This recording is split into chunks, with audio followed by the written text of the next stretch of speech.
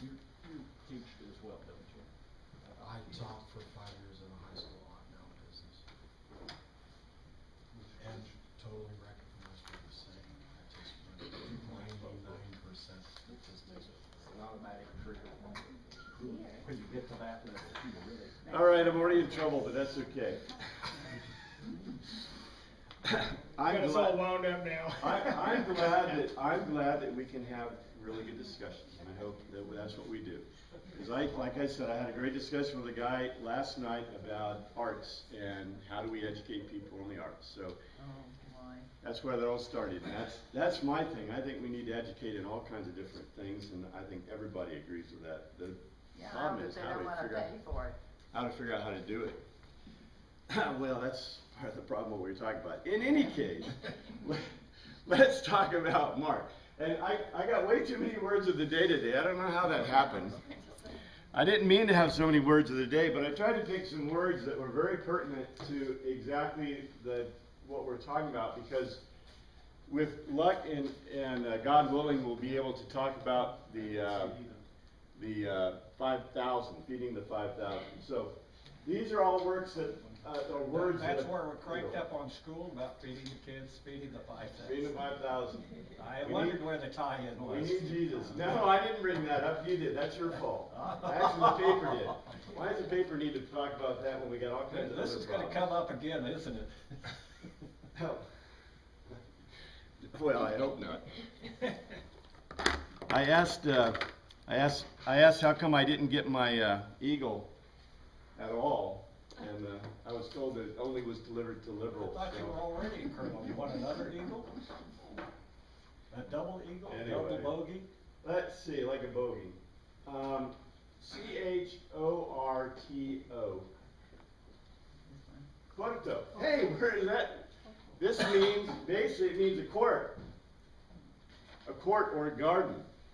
So, quarto. That's pretty easy, right? That's almost English. That is English. The context is used is kind of funny that we'll see. But anyway, quarto, Chloro. Chloro. Quarto chloro. Which is really interesting because, you know, people say that Mark is not very sophisticated, but we find these words directly beside each other, chloro, quarto, in description. Now, quarto means a garden or a court, but chloro is green, right? Like chlorophyll, right? This is green. Chloro. This is where Clorox. Yeah, Clorox is green too, right? You remember the song that we sang when we were kids. This word is really interesting.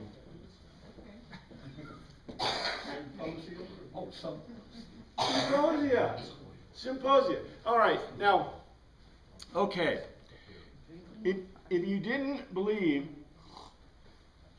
if you didn't imagine or believe or know or think that Mark was written to Gentiles and to Greeks and to Romans, then look at the words that are used here. Symposia is you know what symposia is, right? It is a drinking party. That's where it comes from. Now, in the modern era, what's a symposium? Conference. Yeah, a conference. A symposium is a conference. You drink afterwards. So you drink afterwards. Well, the Greeks like to mix it, right? In the Greek world, if you read my book, The Second Mission, I describe a couple of symposia. And the symposia, they got together, they recline, and they're drinking. And while they're drinking, they're discussing, well, philosophy mostly. They try to keep politics out of it, although if you read it, how much you've drunk. It depends on how much you've drunk, that's right. But they were really into philosophy, so the Greeks just talked about philosophy, you know, like what we were doing at the beginning of class, which is really cool, you know. Where's no drinks? We need the drinks, right? See, that's what the Greeks would have said, without drinks. So, a symposia, though, think about this. In a Greek worldview, when you are at a symposia, you are drunk, eating and drinking and talking about philosophy, right? So just keep that in mind as we get to that.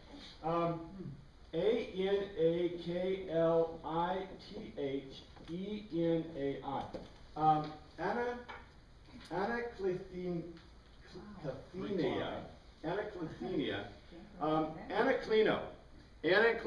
to lean back, to lay back. Anaklino.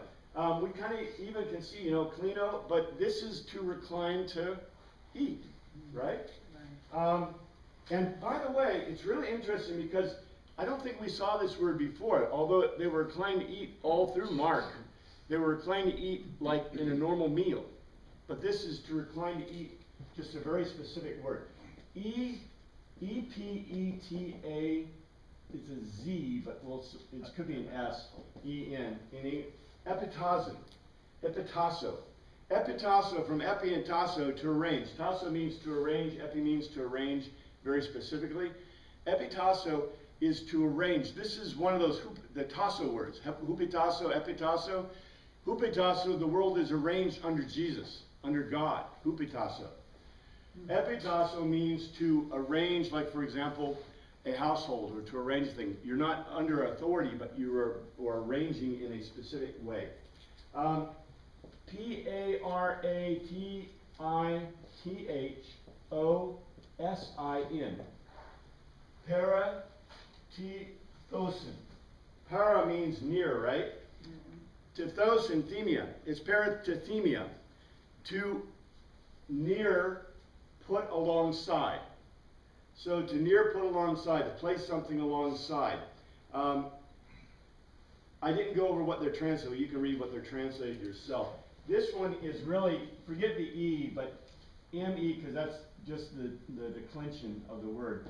I-S-E-N. Merisean. Emerisean is the declension. Merizo, to apportion, to distribute, to deal. K-A-T-E-K-L-A-S-E-N. Cataclyasin. Catacleo, from catacleo. Literally to break down, to divide. And catatonic. Not sure how that fits, but that's okay. E-O-G, to break down. S. This catatonic really isn't break down. Well, if you're catatonic, you really break down. E, not That's N. precisely the point. Eulogesin. You, good? Logos. Good. Good Argument? argument. Good argument. We like to say good words, but a eulogy, right? Eulogy. Usually when they give a eulogy, they say good words about you when you're dead, but you don't know it, you're dead. Well, I've already written mine. you've already written yours? Yeah. They probably won't read it, so you'll be okay. It's boring, believe me. You hope anyway, right? So let's look with, these words are specifically come out of a couple of verses that I gave you, by the way, in the little synopsis part down at the bottom. But in any case, let's go back for a second in 30 to 6:30. At 6:30, the apostles, the apostolos, and that's delegates basically. Anyone can be an apostolos. You don't have to be somebody special, but we have this idea you have to be something special. But the apostles, and we don't know if they were just the 12 or what, but remember he had sent out the 12. So these are those that probably had been sent out mostly. They gather around, we already talked about this, they gather around, get Jesus' synagogue, he gathered around, and they reported. And what's interesting is, the word is apelego, or apogelio, which means, apogelio means the news. They were sharing back the report of the good news of the gods that they had done, what they had done and taught. So, if you remember, this was last week, we said, okay, in 31 it says, because so many people were coming and going, they didn't have a chance to eat, literally to have a good time and to eat. And so he said, he argued with them, let's go to a lonesome place, a quiet place, and get some rest. So in 32, and this is, I think, where we quit, 32, so they went by themselves in a pleon, in a boat, to an eremos, to a lonesome topos. And I didn't give you topos as a word of the day, but I think it's an important word to note.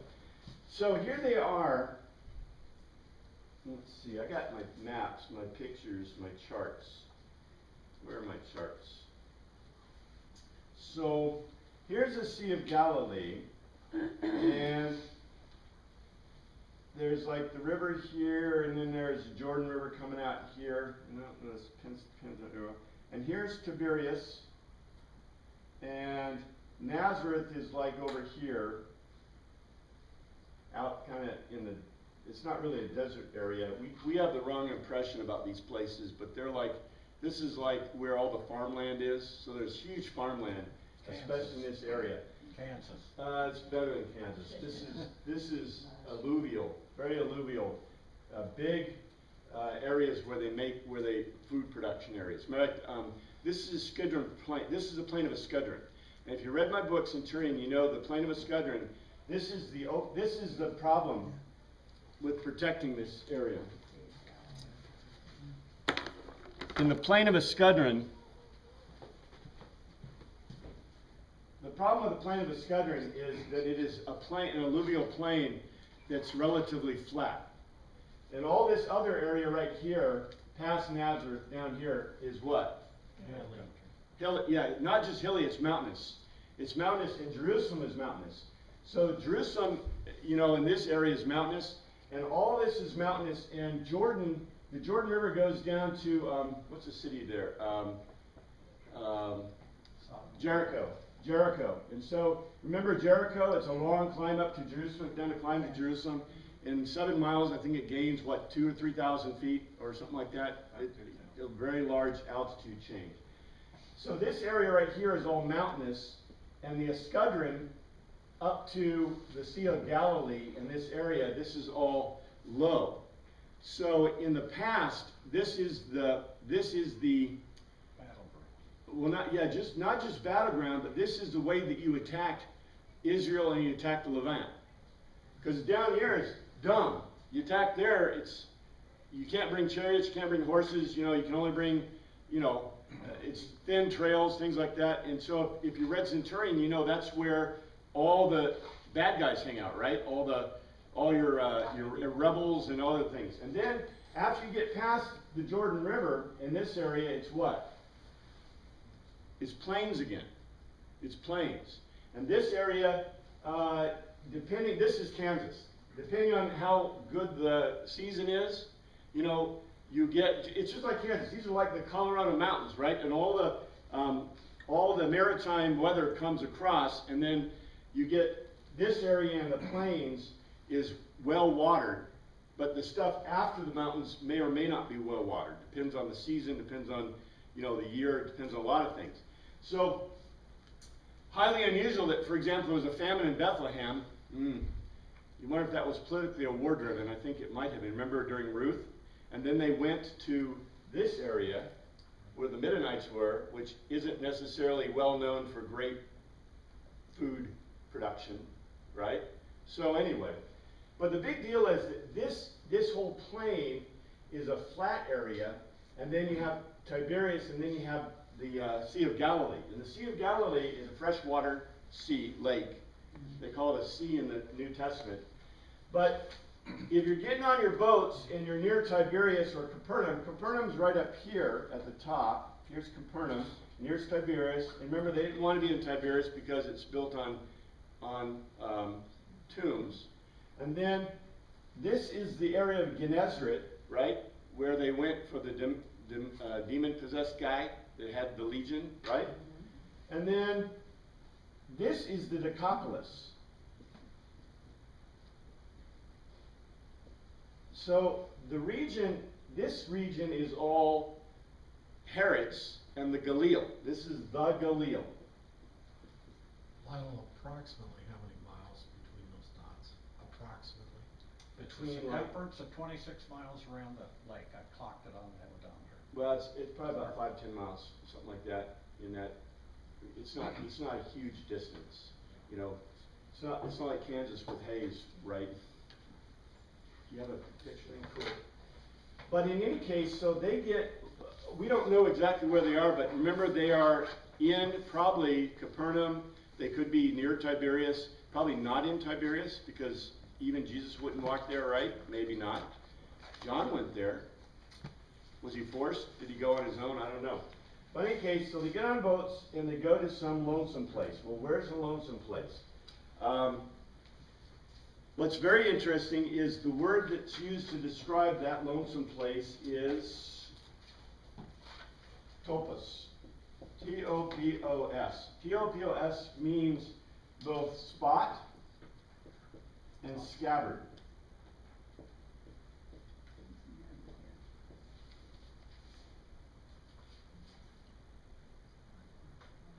So, if you got your Google Maps and you went drilled down and you found some area of land that back at that period in the 1st century AD that looked like a scabbard, maybe that's the place. When you say spot, like picnic spot, or Well, spot like spotted skin? no, topos means a place. Yeah, a place, a spot. So it's a lonesome place, but the word also, there's a couple of words I could choose instead of topos. I didn't have, topography, right? The word topography.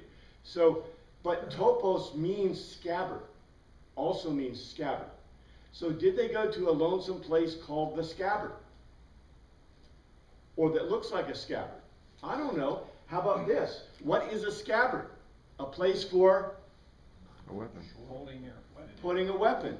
So maybe the place was called Topos because it's where John went to refresh himself and prepare. Now we figuratively would say he was preparing himself for spiritual warfare. But they didn't know nothing about spiritual warfare in this era. What would the Greeks say? We are going to prepare for real warfare. And John, remember, looked like a battle guy. And Jesus sent his guys out with sticks. And now he's going to a lonesome place called scabbard. So I'm just giving you options. Does it look like a scabbard? Maybe it does. Maybe it's a place for preparation. However, we noted that in 34, in 33, but many who saw them leaving recognized them and ran on foot from all the towns, the cities, literally the polis. He got there ahead of them. Now this is interesting in itself. Where did they come from?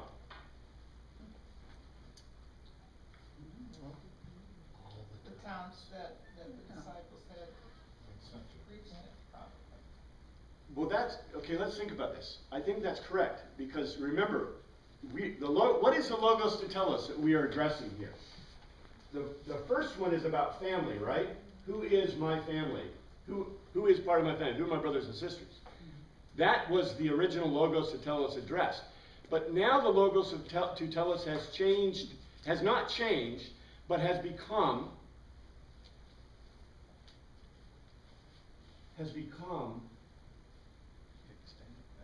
well, if you pistis,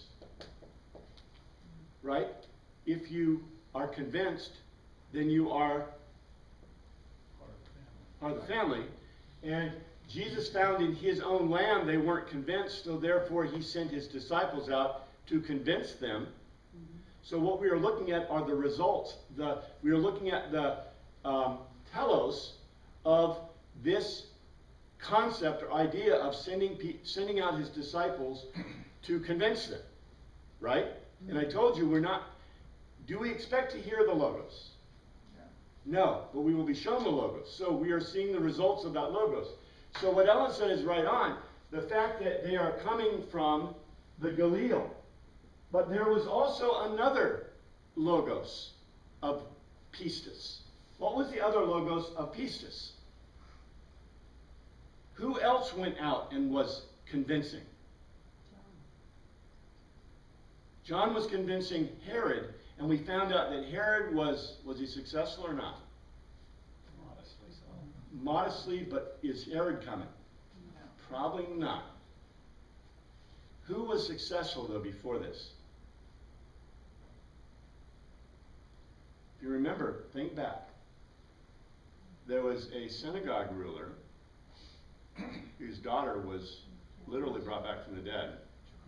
And before that, there was a demonic guy, Legion, and where did he go?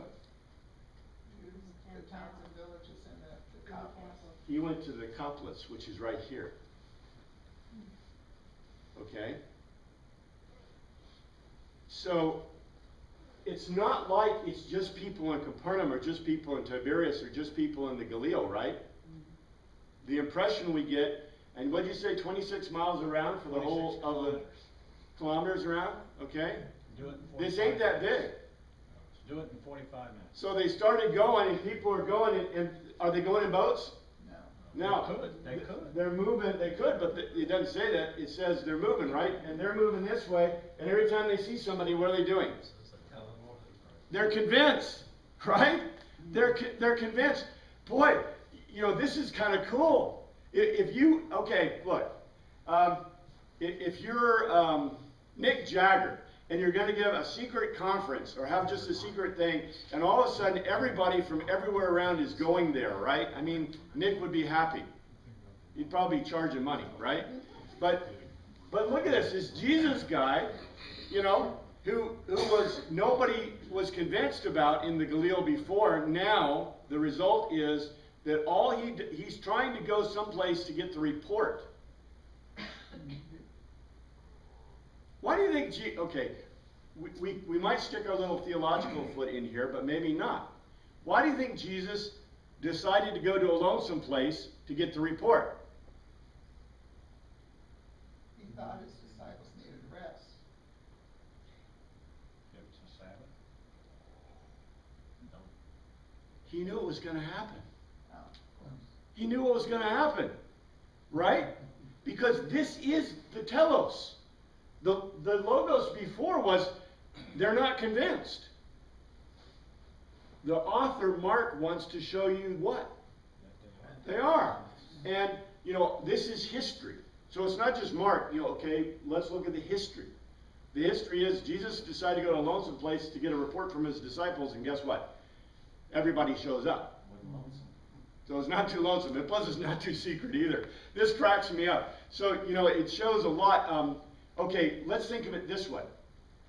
Let's say it is a lonesome place. Let's say it is one of John's secret hideouts. What does this obviously show? But it was planned. He was mistaken. Yeah. The people are bought in. In other words, okay, in a secret group, in a secret clandestine group, right? Let's say you're partisans. Let's say you're all partisans, and you're convinced about fighting your enemy, whoever it is, whatever your enemy is, right? And if I go to you and I say, if you're part of this partisan group, here's the secret codes. Here's the place. But I'm not going to give it to somebody who's not trustworthy, right? So the fact that all these guys are going to this secret place means that they're all bought in. No, they're bought in. And you know, this is kind of like, okay, let's put it in the pictures of the disciples. The disciples went out and they convinced people, right? And how many people did they convince? A few, and then they told somebody else, and somebody else told somebody else. Yeah. Well, how long? You know, we don't know how long they went out, but you know, it sounds like in time, maybe a month, let's say 2 months max, right? It's probably not 3 months. It probably would have said so, right? But he sent them out. Let's say he sent them out for a month. Well, how many houses and villages can you stay in a month?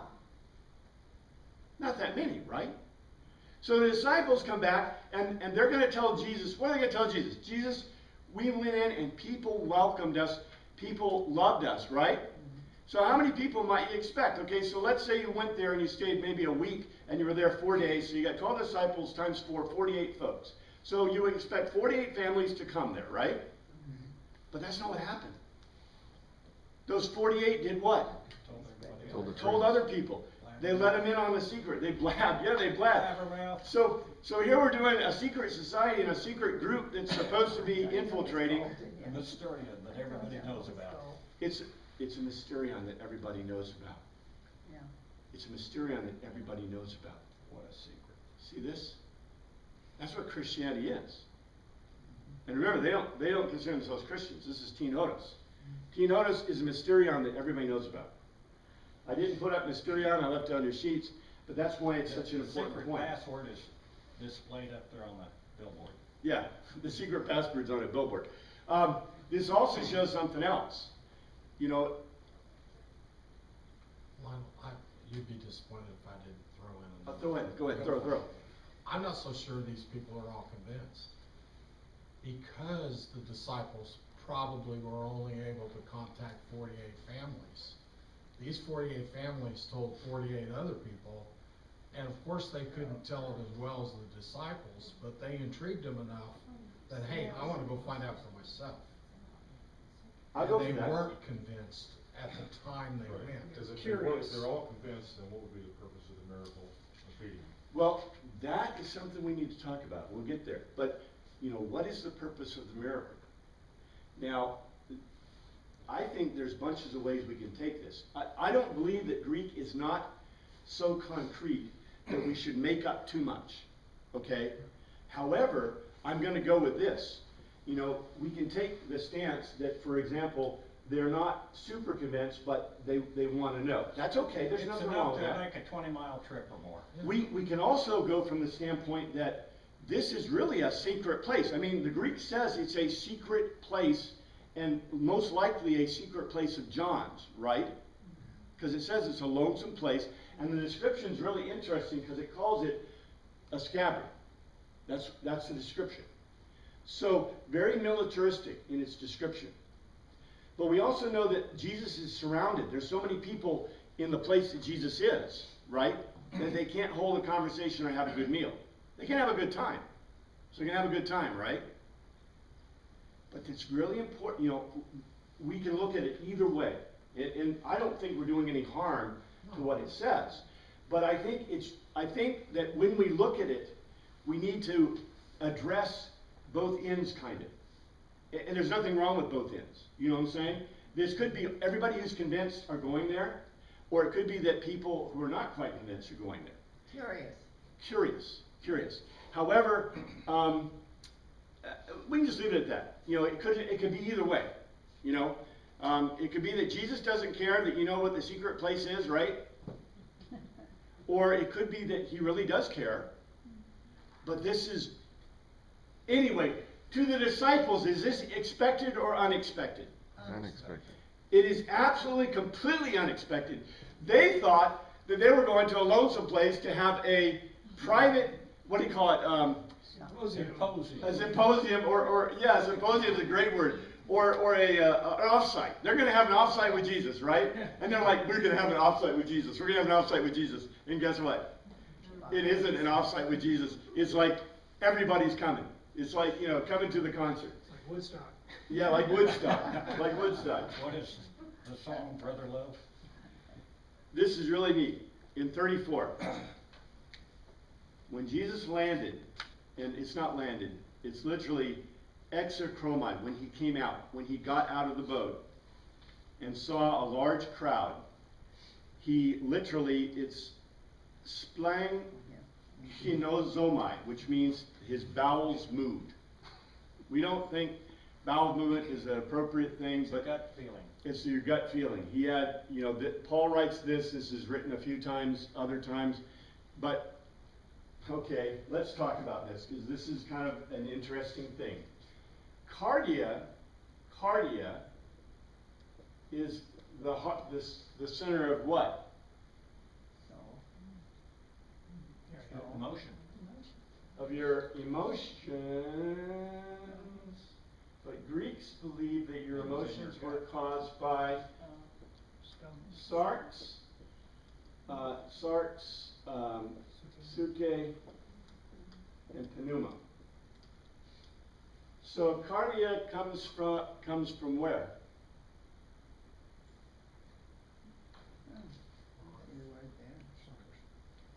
Suke.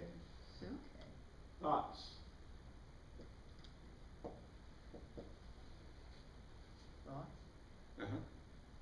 The Greeks believed that you had to have, like, for example, love, in their sense, it is totally a concept of thoughts.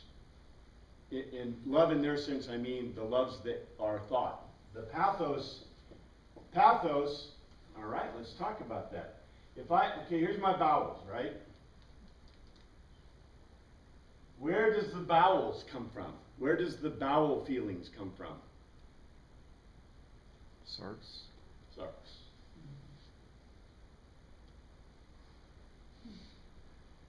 Pathos is totally a bowels thing, because pathos means that you have uncontrollable lust or desire for a person. This is pathos. On the other hand, eros is what? Eros is romantic love in Greek. So that comes from cardia, right? In other words, okay, with cardia, I think about how much I love you. I fall in love with you because I think about how much I love you, right? And then my heart beats faster because why? I'm thinking about you. On the other hand, if I have a pathos moment, it's purely a lustful moment where thoughts don't come into it. Now, and why this is important is because this gives us an idea. It says that when Jesus saw them, it was a gut reaction.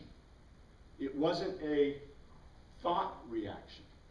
Now, Jesus may have totally known what was going to happen, right? Merrick, he did know what was going to happen.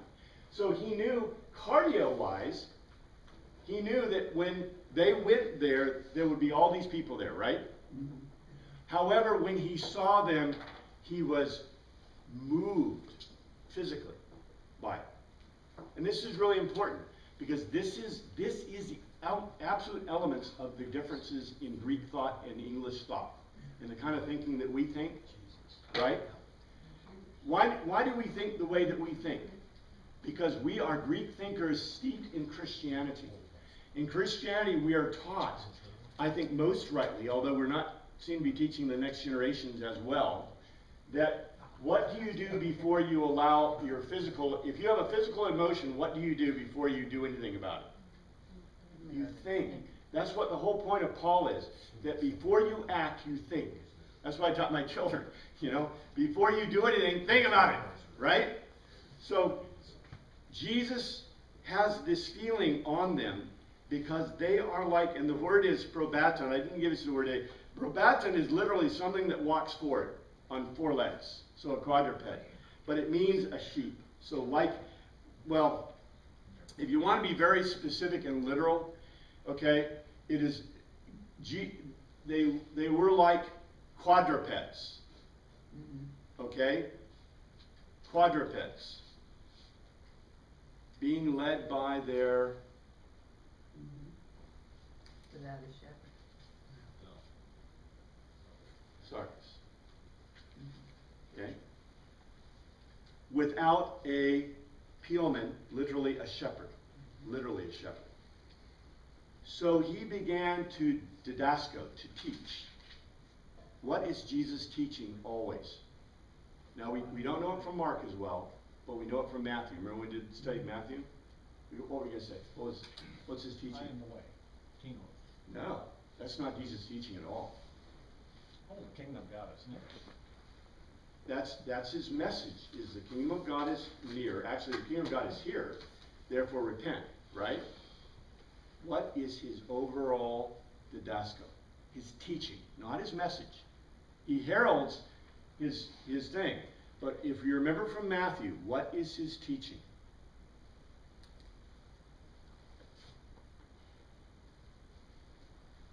Suke.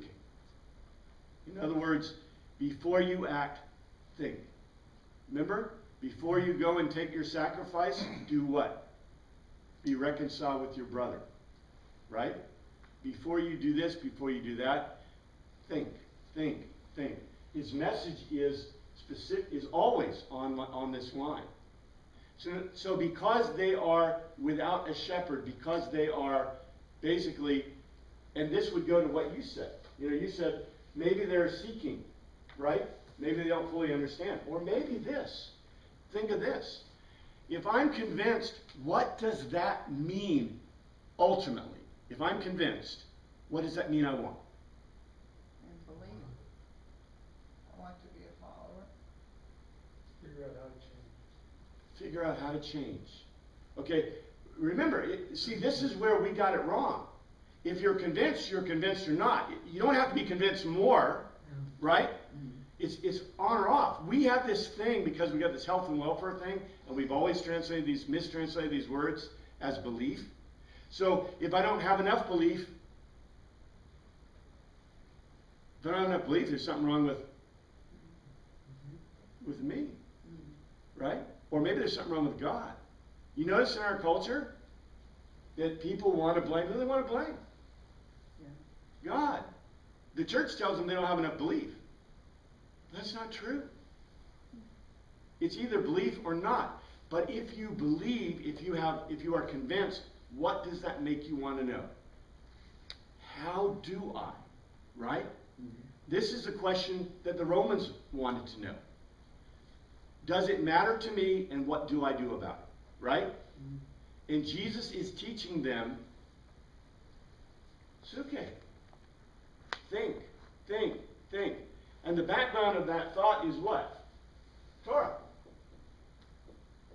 I don't have to change the rules. The rules are the same. The rules are the same. But for the Greeks, it's not just a question of Torah. What is the question? What's the real question? Remember in Romans? Does this God apply to me personally? Does this God apply personally to me, and what do I do about it? Right? And what do I do about it? They're convinced that God applies to them because they're convinced, right? But what they want to know is, what do I do about it? What can I do about it? Jesus doesn't answer this question for them yet, but that's okay. So in 35 it says, by this time it was late in the day, so his disciples came to them. This is a remote, literally, eremos. It's a lonesome place. And it's already very late. So Jesus is teaching these people.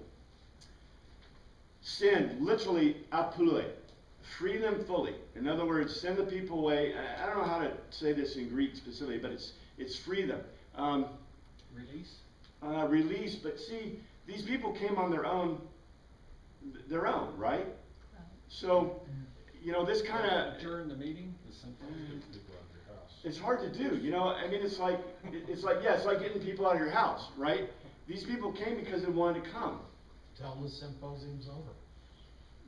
It's over, right? Close the bar. Close the bar. Anyway, there are problems here because some people send them away, apola, so they can go to the surrounding countryside and villages and buy themselves something to eat. But he answered, and literally it's apokrinomai. He asked them to conclude for themselves. For them to conclude for themselves, or he concluded for himself. And epo, he said. So it's he concluded for himself, or asked them to conclude for themselves. You can read it either way. And said, you give them something to eat. You give them something to eat. Now this is really interesting. Because Greek is literal. So when he said, you give them something to eat, that literally in Greek means you feed them. However, Jesus has been providing something for them. All right? Think about this. Now, remember, Greek is concrete. And this is pretty concrete. They are at a lonesome place. And Jesus already said, or the author, Mark, said they are like quadrupeds, right? Living by their emotion. And so Jesus saw that they needed a shepherd. Now, it doesn't say that he became the shepherd. It just says they needed a shepherd. What does a shepherd do? Leads them to a place to eat and drink.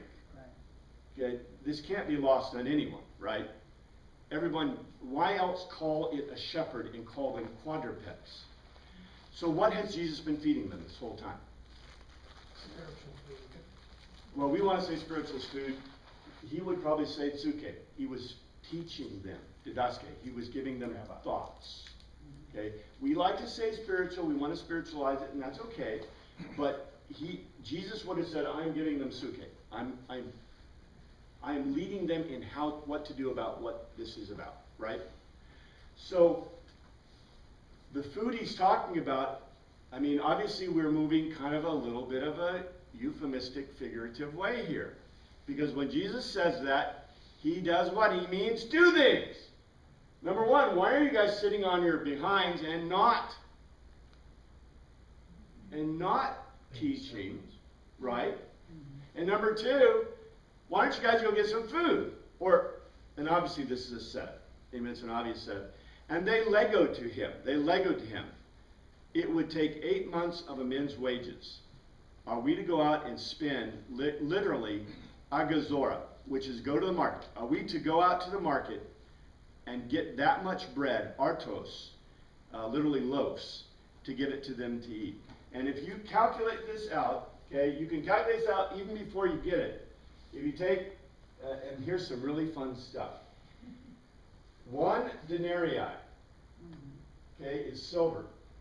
Our money is made of cheap junk metal. But in that day they had silver, and it was silver, and 1 denarius was silver. They're very small, they're like a dime.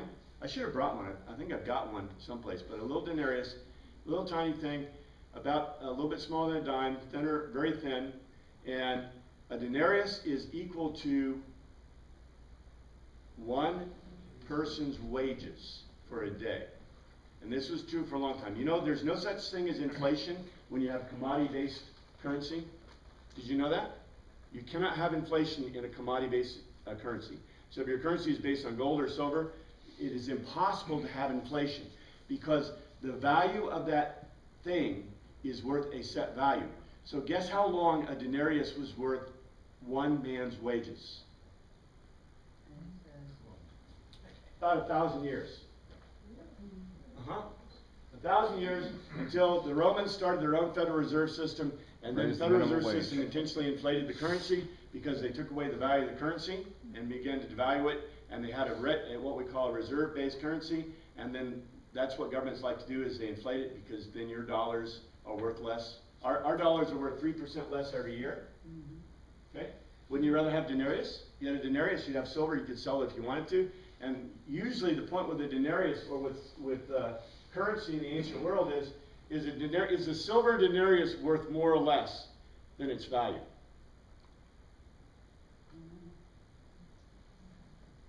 More. It's worth less. The silver, if you have a gold coin, the gold coin is always worth less by weight than its value. See? But the point is that the silver or gold has value in itself. So therefore, if the government decides to stop backing the currency, guess what you can do with it? You can sell it because it has value, right? And, well, it's important to note this because I want you to know that a denarius in silver, you know, that is 1 person's wages. So we can calculate out that we have either, if it's 200 days worth of wages, that means 2,000 to about 5,000 people. Depends on how much you consider that bread is worth. You know, so is 1 person's wages worth 1 bread or loaf or what? Right? So approximately 5,000, 2,000 to 5,000 men. You can figure that out. Mark didn't need to count them. It was measured by amount type thing. But we do find out later they do. In 38, how many artos,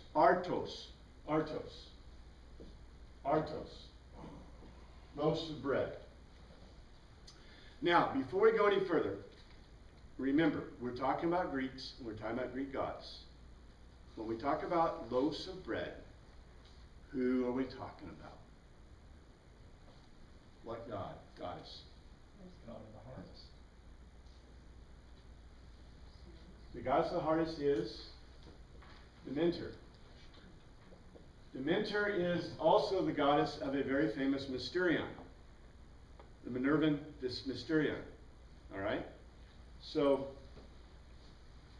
you got to remember this because it says he has loaves of bread. How many loaves of bread do you have? And then he argued, go and see. So he said, go and see. And they went out and see, and we said we have 5. There's 5 loaves of bread, and in this account, the little boy doesn't come up. Okay? I think it's in Luke where the little boy comes up. But anyway.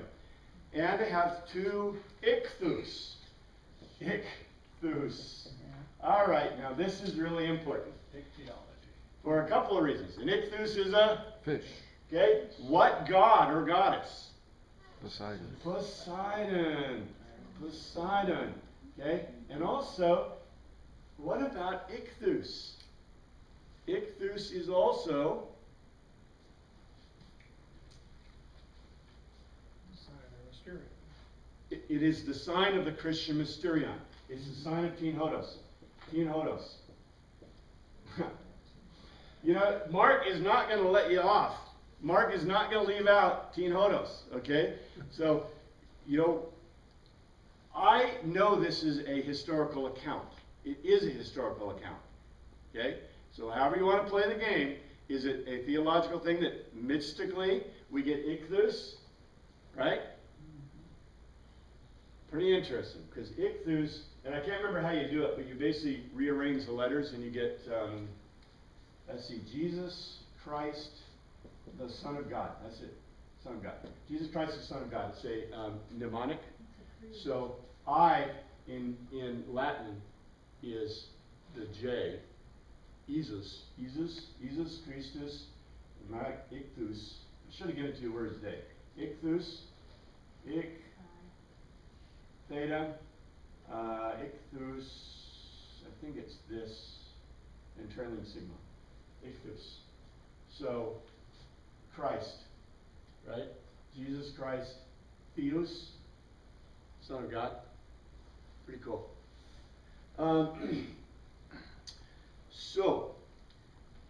But remember, this is Greek. So the minute we talk about loaves and fishes, we're talking about Demeter and Poseidon. Jesus directed, epitasso, arranged them. This is where the epitasso is. So Jesus arranged them. Jesus arranged them. Now what's interesting about this is, remember, it says, Paul writes that Jesus was hupitasso under God. So Jesus is epitasso. He is arranging them to have all the people anaklino to recline to eat. Right. Recline to eat. Now what do you think the disciples are thinking? How are we gonna pay for this? Where's the food? Where's the food? Yeah, well, where's the Where's food? the beef? Where's the beef? Yeah, who is this guy? He just, he arranged them.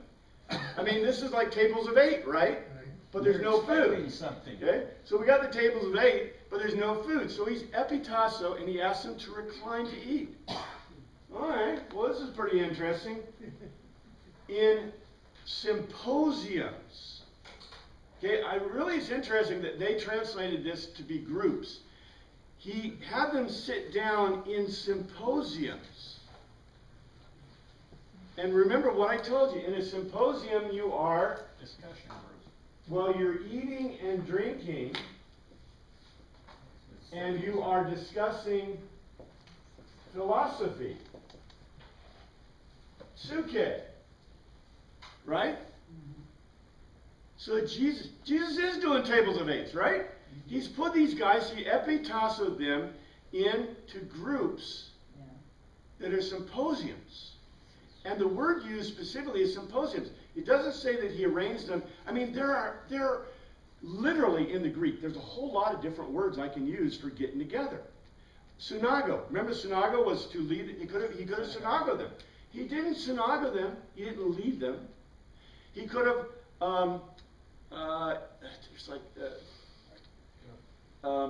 he could have ecclesied them, called them, right? Like the Athenian democracy, ecclesia. He could have ecclesia, called them together, right? There are probably about 10 words, and I did this before, a few classes, a couple of years before, where I listed all the different words for gathering. Agora. He could have used all kinds of words, but he didn't. He used the word symposia. In fact, mine has it twice. Is that a misprint, or it says for groups has symposia. It is repeated twice. Now, this is interesting because usually the King James and NIVs will say companies of companies or groups of groups. I think the King James says companies of companies. Okay? Literally, it is symposia of symposia. I'm not sure how to take this because did he group them? And I wasn't going to discuss this, but I'm glad you pointed this out, Dave. But, you know, did he group them like in larger symposia with smaller groups that then shared? Or did he group them in groups of symposia that then shared? I don't know. I can't answer. I wish, you know, wouldn't it be great to be there to see what's going on here? I mean, this is a very interesting circumstance. Whatever it was, that whatever Jesus taught them, he wanted them to discuss it and think about it. Now this is Greek, this is completely Greek. Did Hebrews do this? Yeah. No way. Says here. No way. Hebrews do not do anything like this. This is totally non-Hebraic. What's interesting though is he put them in groups, symposium, on the chloros, and in the King James, I think the NIV says green grass. No, it's chloros kortos. Chloros kortos.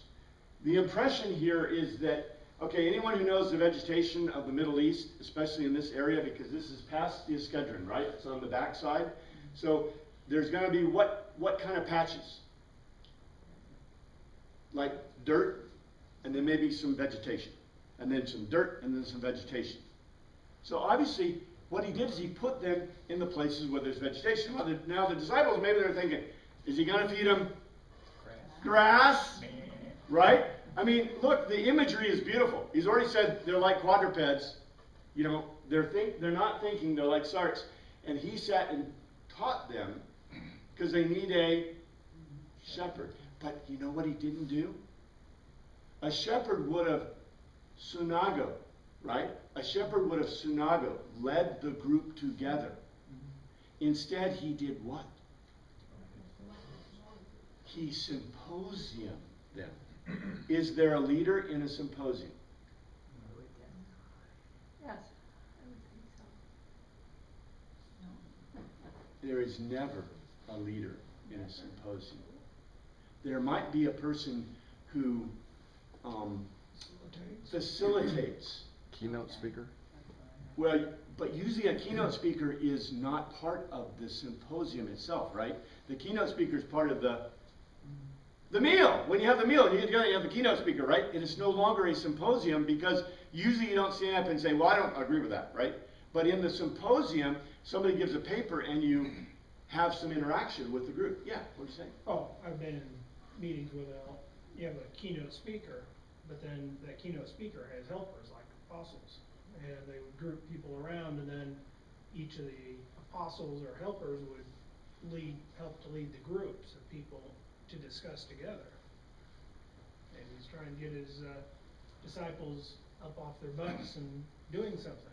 We already know that he told the disciples, he kind of gave them a backhand, right? What are you doing? Feed them, right? And they're like, well, I don't know about this. Anyway, it's pretty, yeah. Anyway, it's really interesting, the words that are used, specific words that are used, because this gives us the impression that the whole place is a pastor. It's like Heidi, right? It's like being up in the Swiss Alps. It is not like being in the Swiss Alps. Go to the Holy Land and see what this is like. You're not going to find, it's more like Kansas vegetation, you know, except without the high grass. So they ate, or so they sat. Anna's people, they fell back, they reclined down in Praesia in rows of hundreds and fifties.